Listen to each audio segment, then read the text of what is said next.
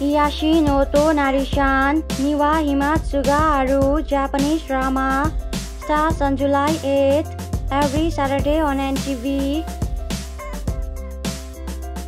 Hanabe Momoko as Yomogida Fujiko, Koshiki Yuta as Nishina Souma, Takeda Koi as Sakamoto Sogo, Yabuki Nako as Tanabe Manami, Maeda Goki as Kashiwagi Takashi, Morinaga Yuki as Uemura Koi, Oku Tomoya as Yomogida Toshimune.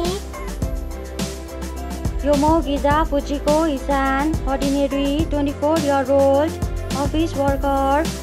She lives a simple life in an old apartment. Her family is poor, so she works hard to send money back to her parents' house. She is surprised to one day discover a handsome and very eligible bachelor has moved in next door. The man in question is Nishina Souma, who works for an elite company.